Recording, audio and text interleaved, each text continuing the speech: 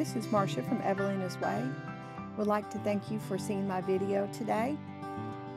My video is going to be about depression and how to identify the symptoms and how to help those who are struggling. Also, just remember that yesterday's struggles are today's lessons. God bless you, and thank you for watching the video.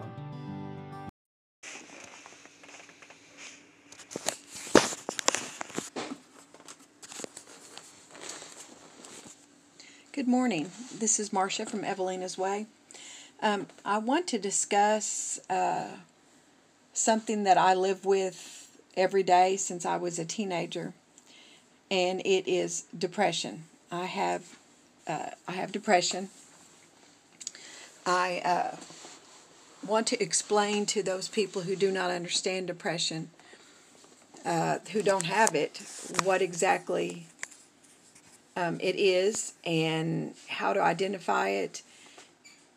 It is very difficult for a person who does not have depression to understand depression. Depression, it's a lack of chemicals in the brain, and I've had it since I was like 15, 16, 17 years old, and in those years I people just said, well, you just get over it. You can beat this. You can, just fight through it. Just get through it.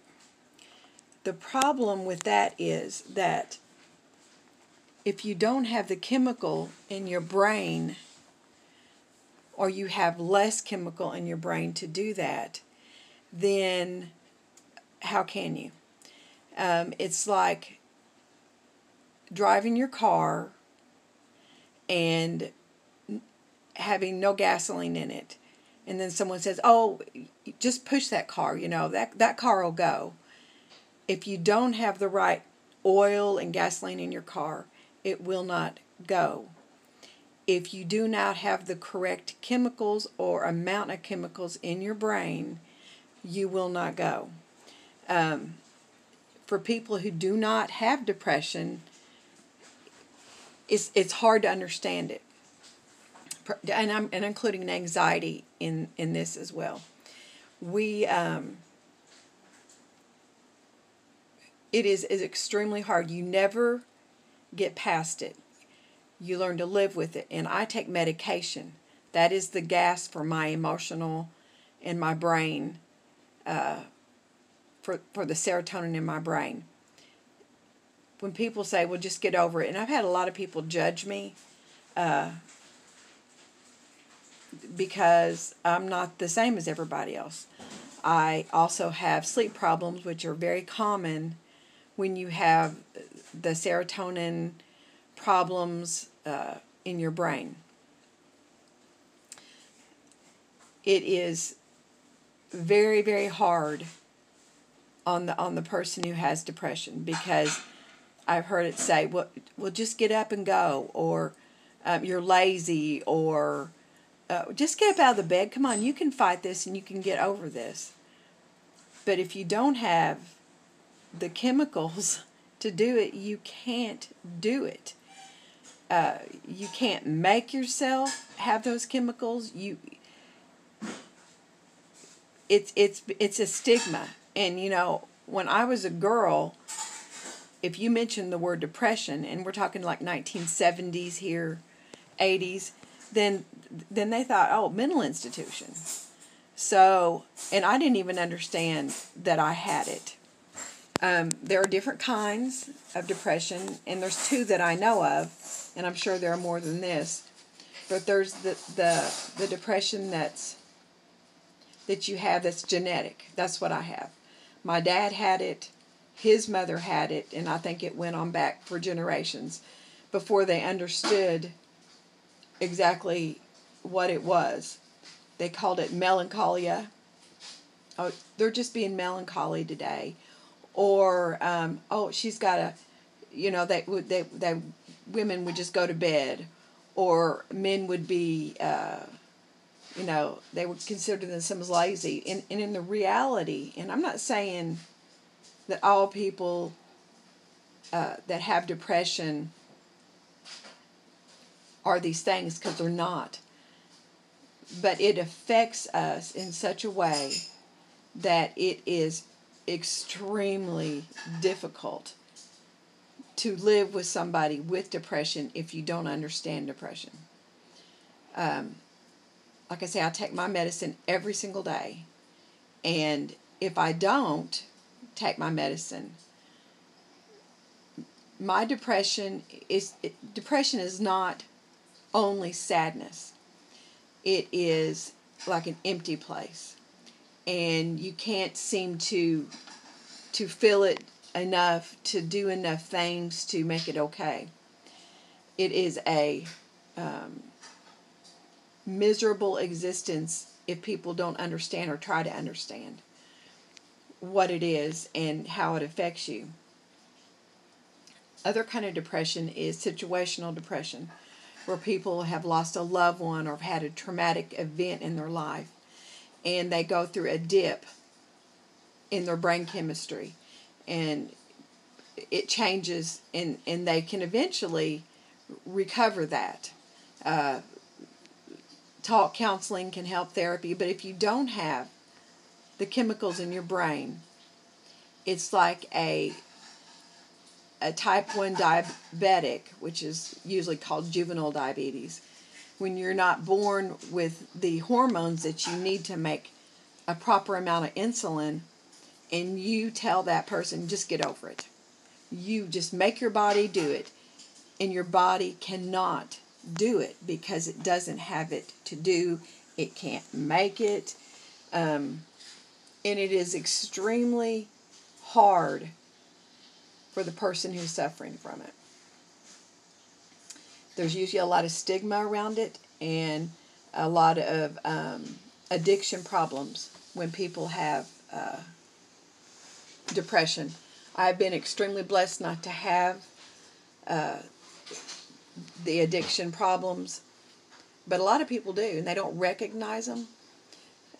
Some of my depression symptoms is before I understood about medication, when I was young, in my 20s, and I was trying to raise my kids, and I didn't know what was wrong with me. I didn't know there was anything wrong with me, but there was. I would make crazy decisions, not based on evidence or thought, just swing out of control. And I had a temper, and it was like I just could not get hold of myself. And I couldn't. I didn't have the chemicals to help me do that. So now I take medication daily for my sleep and for depression. I happily take it. I have tried many, many, many natural things. I've tried so many things to get off the medication. And when I do that, it is a wreck every time. And with me, with a sleep disorder, and you're not getting a right amount of sleep, it just makes it worse. I get down, and it takes me days to get over it, even with my antidepressant. The antidepressant helps. It's not a cure. It's just filling in those lacks in your brain, those lack of chemicals in your brain.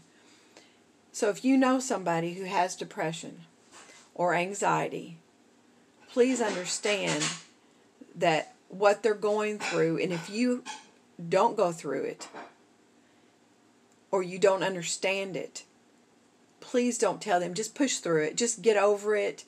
I've heard people say, pull up your big girl pants and just move on.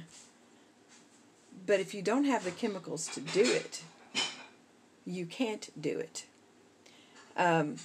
I call depression silent suffering, because people who suffer with, especially the kind of depression that I have, it is genetic.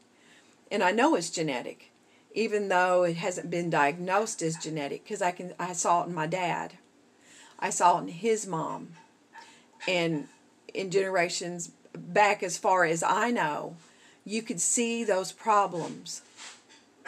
Now, some of the things that can help with medication is I like to be out in my garden. I like peace. I like to be able to have some control over what I'm doing. Now, I've noticed, and I'm not saying I'm not a doctor, I'm just a person who deals with this, is that people with depression problems generally want things very simple. They don't want a lot of extra things. Like for me, gardening and having control over my food and just the simplicity of life and nature helps me very much. Now, it's not my cure. There's no cure for what I have. I manage it. And sometimes I'm not able to manage it as well as other times. And it's not my fault. It's not my fault. It's not any person's fault that has the kind of depression that is especially genetic. Now, situational depression, some people can work through that, and it's hard to know the difference. The way I look at it, and like I say, I'm not a doctor, but the way I've observed with people that I know with depression is people who have genetic depression generally start in their teenage years. They generally have trouble with insomnia. They cannot make clear decisions. They avoid hard things because they're afraid of failure. Now, and generally, especially when I was growing up, you were targeted, not because that people were mean. It's because people didn't understand. But you were a target because you couldn't hold up. And school was so challenging for me because, for one thing, I didn't sleep well, and I got distracted very easily, and then of course my grades suffered, and then I thought, well, I'm just dumb, and none of those things. Being dumb is not true, because in my adult years, after I had some control over my depression, I went to college when I was 56 years old, and I graduated with an associate degree, and I'd never walked in a graduation before I was 56 years old. But it showed me that I was not dumb, that and as a teenager I had horrible acne, and I felt like I was overweight. And then when your peers are poking fun at you and your family members don't understand, and they will say things like, oh my goodness, you're so big compared to other people, that drives so much home that you carry for your life. If you have suffered with this, don't be ashamed of it. It's not anything to be ashamed of. Understanding it helps. Getting medication for it helps. It's essential. And people think, oh, you just get over it. Just grow up. Just move on. You can't. You cannot when you have this situation. I'm 58 years old now, and most of the time I have a pretty good grip on depression. But when I see people suffer from depression or anxiety, because even though they're not the same, in my opinion, just watching things, they're linked. So I watch my children and my grandchildren closely, because mine's genetic. I can see it down through history. So I watch them closely and try to express my concern when I start seeing things. I just want people to know who don't understand it to please be compassionate. Try and put yourself in the situation where you cannot control your emotions at 100%. Now, I'm not saying that bad behavior is correct behavior at all. But there is help for people who have that. And generally a doctor, nowadays, doctors are trained for that. Talk therapy works. And I found a new talk therapy, I can't remember the name of it, but it's for people who have depression. It's like they have a hard time putting their memories in files. In other words, anything that's traumatic that happens that most people can just put into your file and go on. People that suffer with depression, it just bounces around in their brain.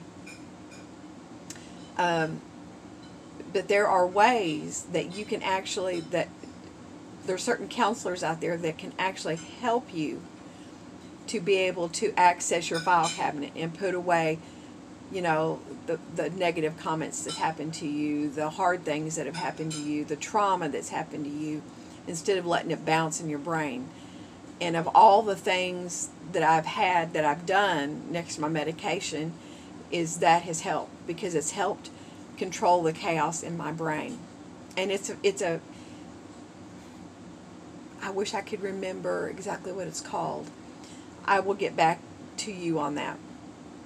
Please comment if you're struggling with this, and I will try and get you as much information as possible.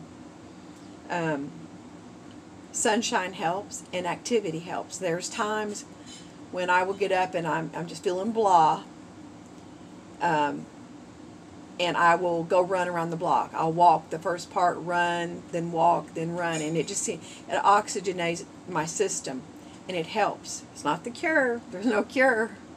People need to understand there is no cure. This has been going on. Theodore Roosevelt, Teddy Roosevelt, had depression and anxiety, and his brother had it as well. It ran through his family really thickly. Even one of his children committed suicide. And you don't get over it. You live with it. You learn to live with it. You learn to cope with it. And being able to recognize the signs in yourself, so that you are not so brutally hard on yourself. Because I'm very hard on myself. But I realize what's connected to depression and what's not. And by learning that, I'm 58, and it's taken me a lot of years to understand it and to accept it, and not accept other people's judgment of it or of me, because I'm different. I'm a very creative person. I'm not I'm just extremely creative, and I love to create and to do things. But a lot of people who work from 9 to 5, and they can do that every day, and they have no problem doing it for years and years and years, do not understand me. They don't. Because when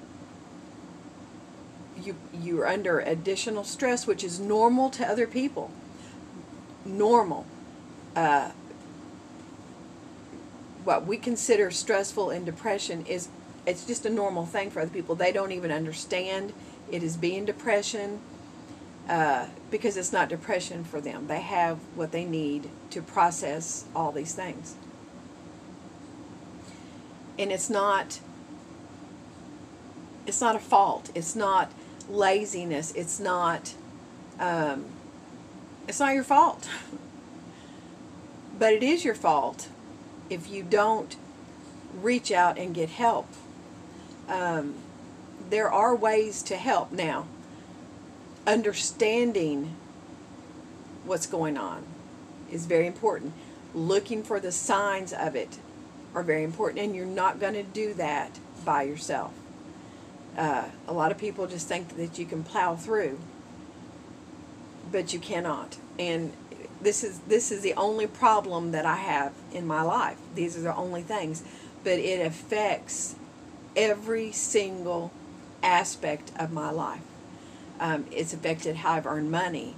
It's affected how My marriages. It's affected my children because when I was raising my children, I had it, and I didn't know what it was. I didn't know, you know, and now we all understand it, and and that helps. But if you just feel like you're out of control, or if you just want to stay in the bed all day, get help. Get help. There is help out there. Talking to someone who has it, huge help. My husband does not have depression or any problems like that. He is extremely compassionate, and he knows me and loves me regardless of if I'm just able to do what other people consider everyday things. I've learned a lot. I've struggled a lot, and it's made me a stronger individual. But that doesn't mean my depression goes away. It just means that I learn more about myself and my coping skills. I feel like I have done amazing things considering someone who suffers like I have suffered with depression, which has been all my life. I have more intense symptoms sometimes, especially if my sleep gets off. If my sleep gets off, or crazy, or I'm not sleeping well, I will be in the bed, even with my medication. So please don't be too hard on yourself, and don't expect it to go away. It's something that you're going to live with, but it can be managed. You can manage to have a very full, good life, a life that you're proud of. But it's going to take someone other than just you to do that. These are my opinions. These are things that have happened to me, and if I can help someone who has these, if I can just give them some hope, or encouragement, or just know that you're not struggling by yourself, I hope that can help. It is a very brutal thing, especially when people do not understand and they just think you're lazy, or just think that you give up too easy or whatever, and it's none of those. It's none of those. Look in your past. Look back at your parents or your grandparents and see how they were. And addiction is not normal, by the way. It's not a normal thing. If you have addiction problems, look back, because it could be genetic. And if your body craves certain things, or you cope with depression or anxiety with addiction, you're more prone to have it. You're more prone to have addiction problems if you have these two things, because the chemicals aren't right in your brain. So talk to your doctor. Don't be afraid to take your medicine. I take Zoloft every day. I have family members that take Lexapro, and then there's also Prozac. There's a lot. There's help out there, and there's other things, I'm sure, now. But I found one that works for me, and it works for me every time, and I take it. And there was a time I thought, well, I'll just get over this. I'll just figure it out. I'll do the natural things. And it's a disaster. And then I've got to start over. Be aware of yourself. Don't judge yourself, but be aware. Monitor yourself for those swings, those ups and downs, those manic times when you're just like, you just, and then the times when you're like down. They're not normal. You have a problem. You have a medical problem. And there are things to do to help that, to give you a life that can be managed. I'm not going to cure it. Not my kind. If you don't have the chemicals, you don't have the chemicals. There are things that help, My medicine helps me with those chemicals, but if you don't have them, you don't have them. And in my situation with my family going back, you don't create them either. So just take this for the love and the care that I intended. There's so many things that when people talk about other people, they're like, well, this person has done this, or they have addiction problems, or they have this. You know, coming from a place with depression, I look at things differently. I have compassion for people who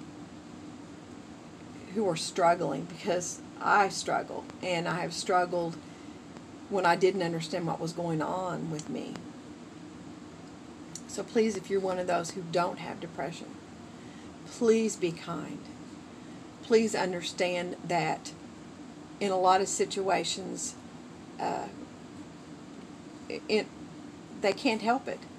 Encourage them to go to the doctor to get help, because there is help, and they can watch my video, and you can comment, and if I can steer you in any direction that can help you through this, either the person that's dealing with it directly, or the people who are dealing with the person who's dealing with it,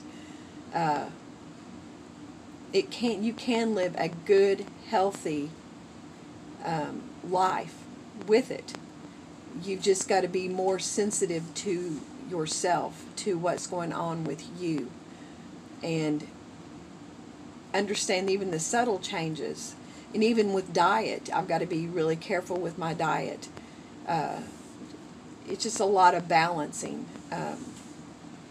So take this with the love I intended, and understand that I care deeply for people, and have compassion, and have empathy and sympathy, because I've been on both sides of that. But if you all have gained anything from this, please like and subscribe. I am building my channel, but I woke up with this. I haven't slept well in the last 2 or 3 days, so I'm really starting to feel my depression, even though I take my medicine. So I'm working on changing some things out. But I'll just beg you to be very kind to those who you don't understand, who suffer from these things. Pray for them. Pray that they can get help and answers, and that they can come across somebody who understands them and can lead them in the right direction. You can't fix them. You can't fix these people. And if they're not willing to get the help that they need, there's just not a lot to be done. I mean, but there is help. So, God bless you. My faith gets me through these times when things aren't just right. But God also gave us a brain to use in cases like this, when then we can't make these chemicals. God gave us people that can help us. And as Christians, we reach out to help, but we also have to accept help when it's given. And I get that from my medication. My doctor is very understanding. He knows me. He's been my doctor for 20 plus years. My husband understands me. My children understand me for the most part. So God bless you. Have a great day, and I will talk to you later. Please comment if there's any questions you have that I can help you with. I would be happy to get you information. This is Marcia from Evelina's Way. And remember that this is generational. What I suffer from is generational, from my daddy's side, not from my mama's. So, like, subscribe. Y'all have a blessed day. Love ya, and thanks. Bye. Thank you so much for watching Evelina's Way. If you're having any depression or anxiety problems, please seek help. God bless you.